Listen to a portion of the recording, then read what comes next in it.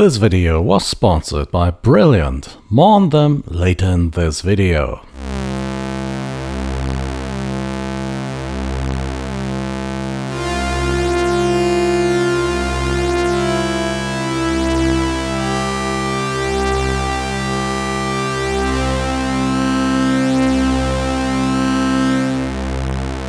Hi, you're watching Floyd Steinberg's YouTube channel. This is the fourth part of my series on Plugdata and Puredata on Electrosmith's Daisy Seed processor, or the Hothouse pedal, and today I'll create a polyphonic virtual analog synthesizer running on this pedal. In this video we'll brush more high-profile topics like abstraction, data packing, virtual connections, aliasing, and of course handling polyphony. Thanks to Brilliant for sponsoring this video. Now let's get into it.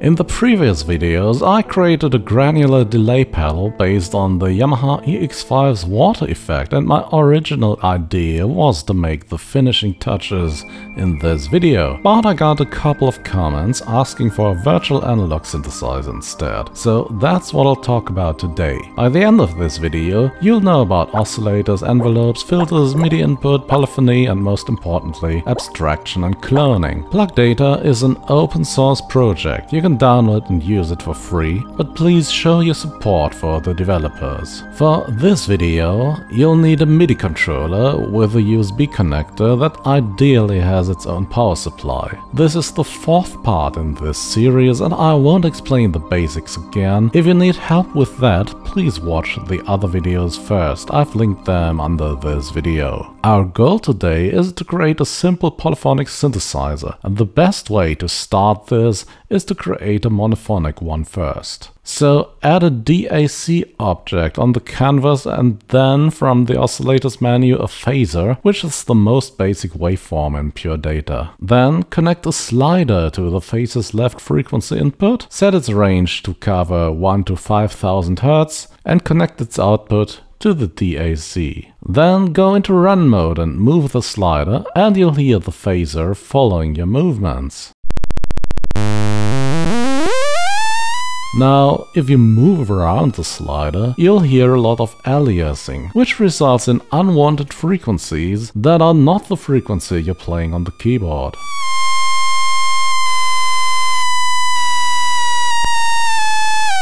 These frequencies occur because there's a discrepancy between the sample rate your computer works at and the frequency you're playing. A saw wave, for example, generates a lot of high frequency harmonics that exceed the maximum frequency your current sampling rate can handle. So your computer will write down a couple of samples it has taken and then try to reconstruct the wave from that insufficient data, which results in a lower frequency, as can be seen in this diagram here.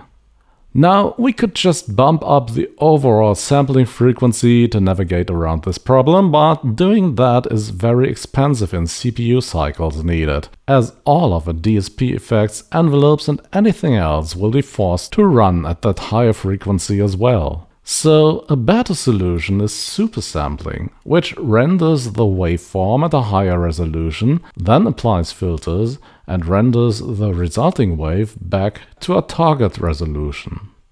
Luckily, the heavy compiler in Plugdata comes with its own implementation of supersampled oscillators. So remove the phaser and replace it with the hv.oscillator saw and listen again. All the unwanted artifacts are gone now.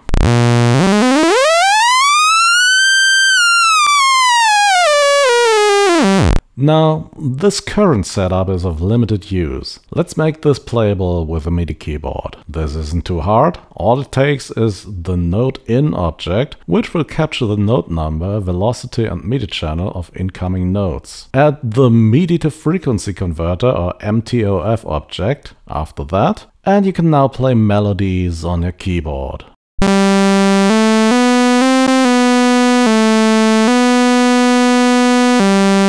But now the note never stops playing because there is no envelope that changes the volume of the oscillator. So let's create one. The object we need is a V-line, which creates ramps at signal rate. which means it provides values at sample rates, so it's ideal to control audio volume and other things. We're using the hv.v line here, which is compatible with the heavy compiler. The v line takes tuples as input, the value it should ramp up to and the time it should take to get there in milliseconds. Let's create a static ADSR or attack decay sustain release envelope first. We'll start with a ramp up tuple. The syntax here is pack 1 250. Which tells the V line to go to full volume within 250 milliseconds. We will now add a delay of 250 milliseconds and then reduce volume to a quarter within 400 milliseconds, which is the ramp down to the sustain phase.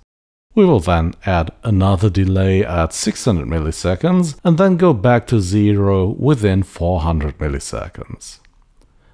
We can now add an amplifier node to our setup, connect the oscillator to its right input and our envelope to the left input, and we can now play melodies with a node that actually ends.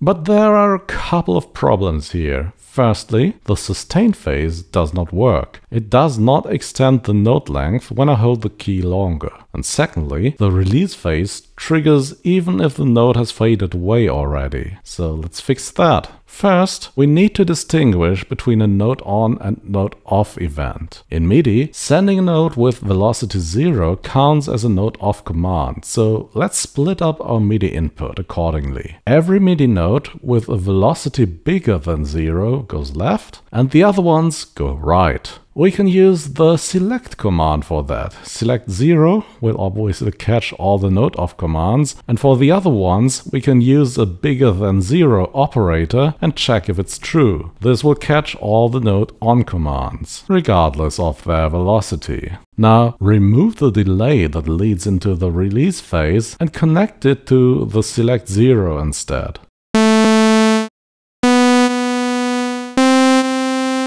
We also need to consider the case that the user releases the key before the decay phase has ended. Luckily, the delay object takes a stop command, which ends the delay and also stops the line from ramping. Instead, the release phase will take over the job and ramp the volume down to 0.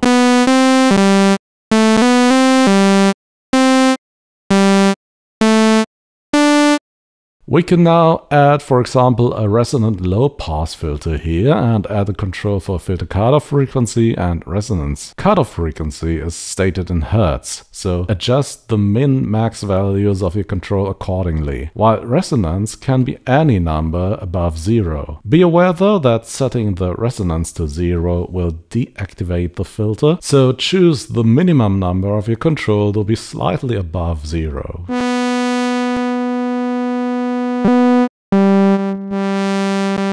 Right, so we've got a simple mono synth now. What about polyphony? Well, Plugdata has a brilliant solution for that, which is a great moment to introduce today's video's sponsor, Brilliant. Brilliant is an online learning platform that offers a more effective way to learn by presenting engaging problems with graphical representations that invite experimentation and playing with concepts hands-on, which is much more effective than watching tutorial videos. In this way, Brilliant helps you learning from the ground up. Brilliant helps you become a better thinker and problem solver with thousands of visual interactive lessons in math, science, programming, data analysis and AI. For example, the Logic course is a great way to fresh up your software problem solving skills. Presented in 45 lessons over 9 courses, this will certainly help you solving data management problems in Puredata. Brilliant encourages you to learn a little bit every day, keeping track of your progress, starting at the foundations and eventually leading you to solve really challenging problems. Give your mind a daily workout with interactive courses in math, programming, science, AI, data and more. You'll become a better thinker and problem solver, one hands-on lesson at a time. Whether you're learning to translate your ideas into code, build formulas, design electrical circuits, run simulations with data, or explore cutting-edge topics like AI. To learn free on Brilliant, go to brilliant.org/Floyd Steinberg, scan the QR code on screen screen or click on the link in this video's description. Brilliant's also given my viewers 20% off an annual premium subscription, which gives you unlimited daily access to everything on Brilliant. And with your logic sharpened, let's return to polyphonic oscillators and Puredata.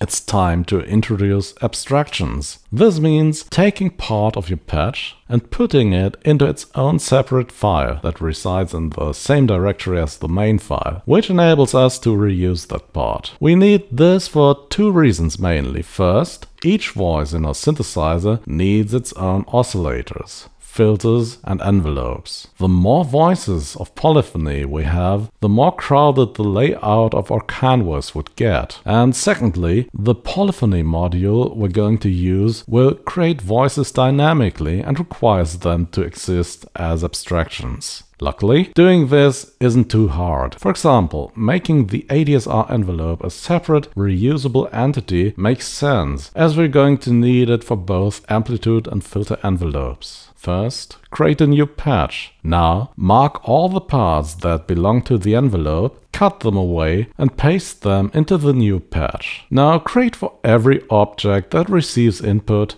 an inlet. In case for our envelope here, that's an inlet for triggering the envelope, and for attack, decay, sustain and release times. If you're using multiple inlets, like in this example, you should name them accordingly as shown here. Finally, add an outlet for each data or signal channel your patch has. Then save this in the same directory as the main patch. For example, let's call this one envelope ADSR. Now you can add an object called envelope ADSR to your oscillator. As you can see, an object appears that has exactly the same inputs and outputs as we specified previously.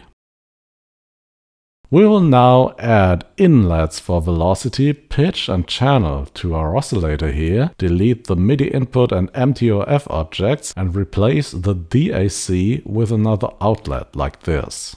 We are now ready to add polyphony, which in theory is quite easy to pull off, but in reality it's a bit tricky to do if you're doing it for the first time. Create a new patch and add the note in and DAC objects. Then add a poly object and add the number of the notes you want to be able to play simultaneously. 8 or 16 seems to be a reasonable value. The poly object receives MIDI note on and off commands and correctly distributes them to oscillators that are connected, handling voice stealing and other problems that arise from polyphony. As you can see, this has 3 outlets: voice number, pitch and velocity. We will now add a clone command. This is able to create multiple instances of any existing abstract object in your directory. Let's write clone voiceover 16-s1. As you can see, the clone command has only one inlet, but the poly16 command has 3 outlets. So we need to pack those 3 values into one. So let's add a pack FFF for float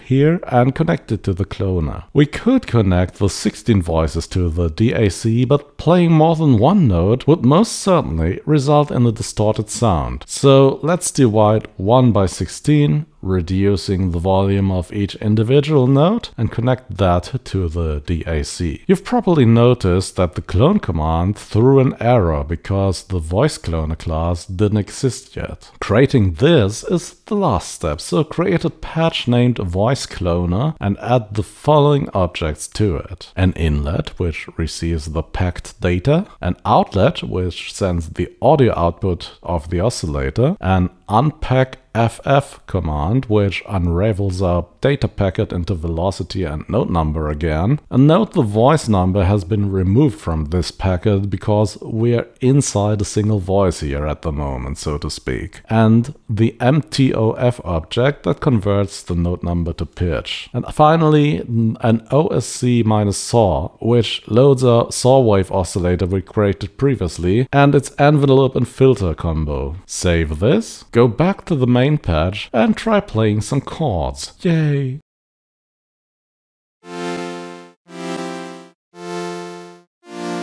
We can now add a simple delay line here to fatten up our sound.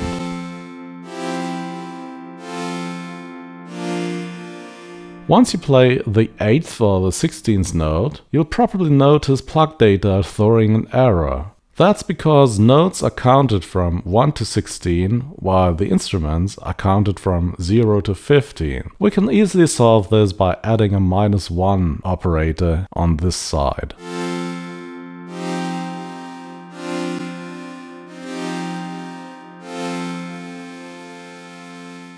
From here on, you're on your own, but it shouldn't be too hard to introduce multiple detuned oscillators, filter envelopes and LFOs. I won't go into detail here because this video already is much too long, but you can pick up the ideas from the screenshots you're seeing now.